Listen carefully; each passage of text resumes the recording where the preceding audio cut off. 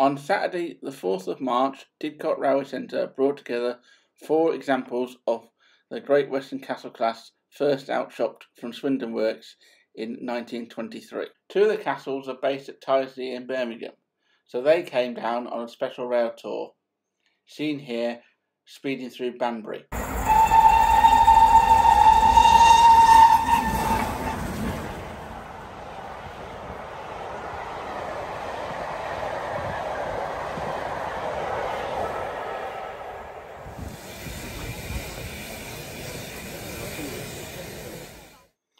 We now see Pendennis Castle getting cold from the coaling stage built in 1932 when the Great Western opened the depot.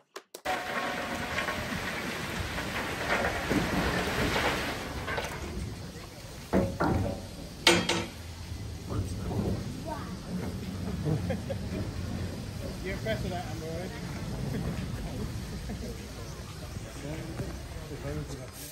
All too soon, however, it was time for the visiting castles to return to Birmingham. Here we see them departing Didcot Parkway station.